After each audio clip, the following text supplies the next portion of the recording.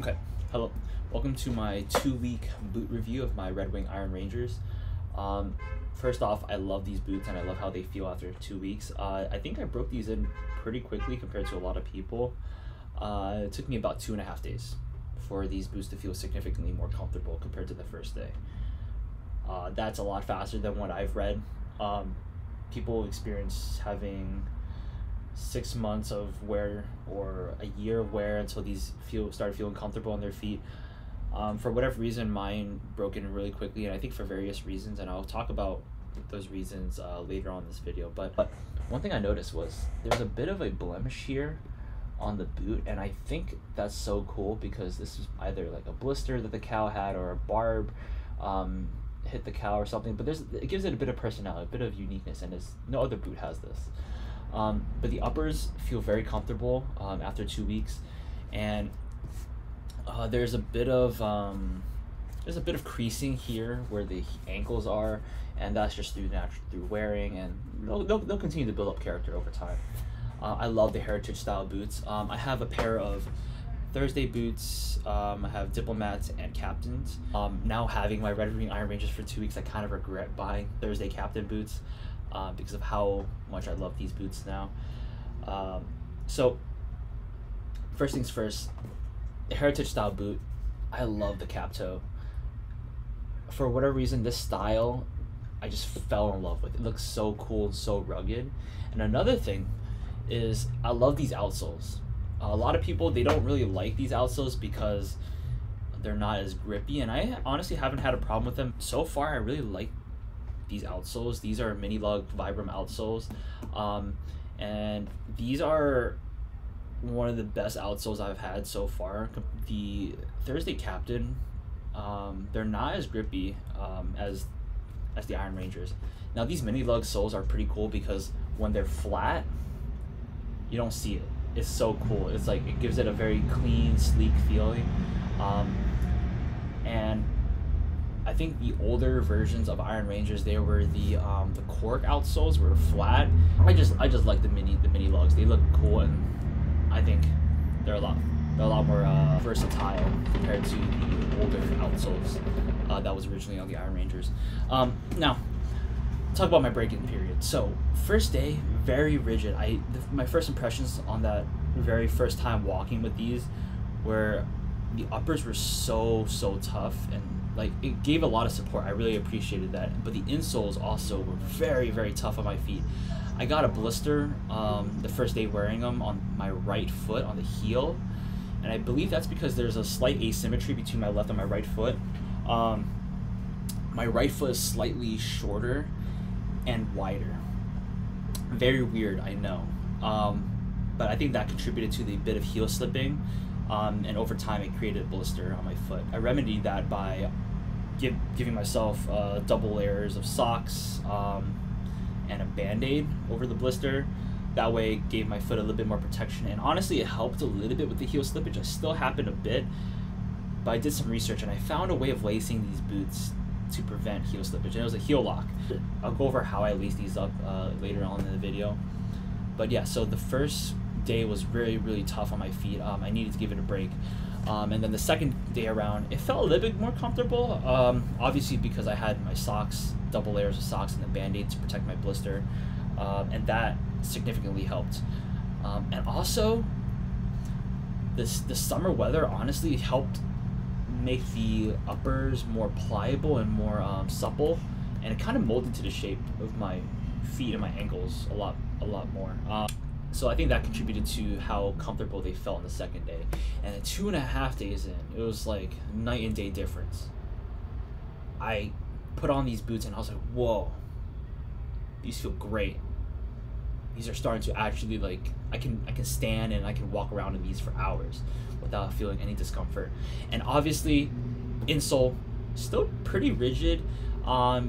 It's still flat, but I can tell it's starting to take shape, but over time my feet will feel a bit fatigued because of how flat these the insoles are, and they're very tough.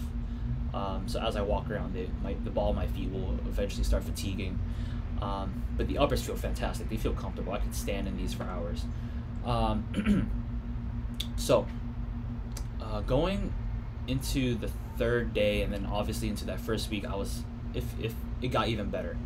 Second week, same thing, got even better. It feels great, it feels fantastic. And I think it's also because the insole is starting to, you know, take shape to my foot. Not quite, but it's starting to.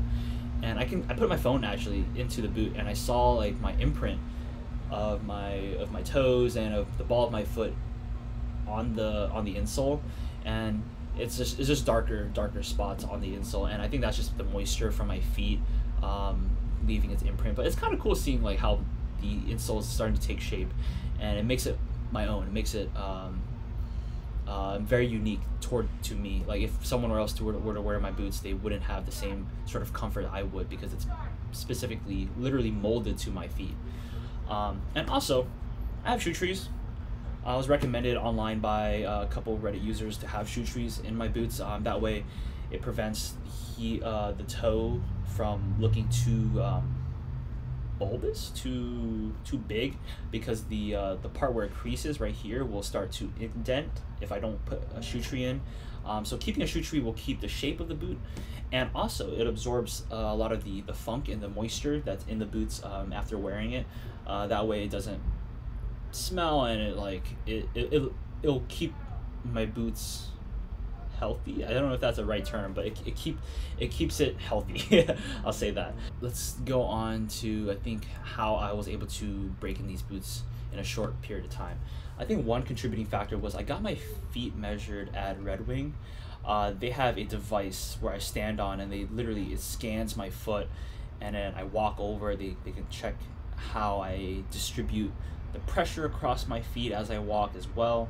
That was very sick. I'll show you on screen. We'll see that my feet are a bit different. I think my right foot is slightly wider and slightly shorter, and then the arches are slightly different as well, but that's not too big of a difference, to be honest. But the most important thing, in my opinion, I think, was the slight difference in width and in length that contributed to the heel slippage. But other than that, it was kind of cool, and it was cool to see like my stats, let's say. And I think getting my feet scanned and finding the right boot size contributed to how well I broke these in. My feet didn't move around a lot, you know, obviously besides the heel slippage. And then also the summer weather, I think, contributed to how supple the leather felt, because with the heat it made it a little bit more pliable. It let my boots mold around my feet better. So that probably helped with the break-in process. And also the fact that I found a way to prevent the heel slippage. I used the heel lock lacing method.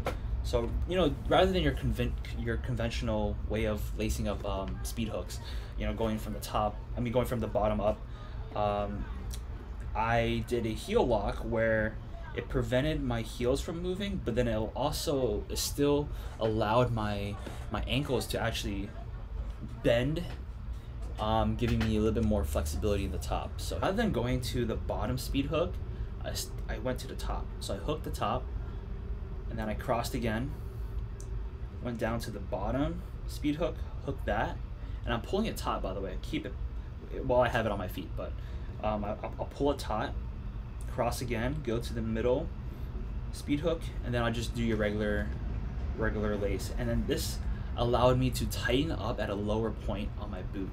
Rather than tightening up at the top, it tightened up at the bottom, and it kept the top. I was able to keep the top a little bit more flexible.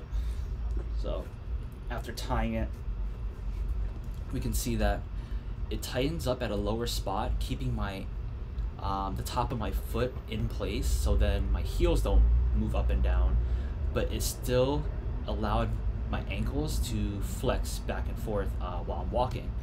And I think this contributed a lot to how well I broke these boots in, because it literally kept my feet in place, and it molded to how my feet moved and how it shaped. So that contributed a lot to the break-in process. And honestly, 2 weeks in, I'm very happy about how well these boots have been feeling and how well they've broken in so far. And they'll continue to keep feeling even more comfortable too as the insole starts taking shape.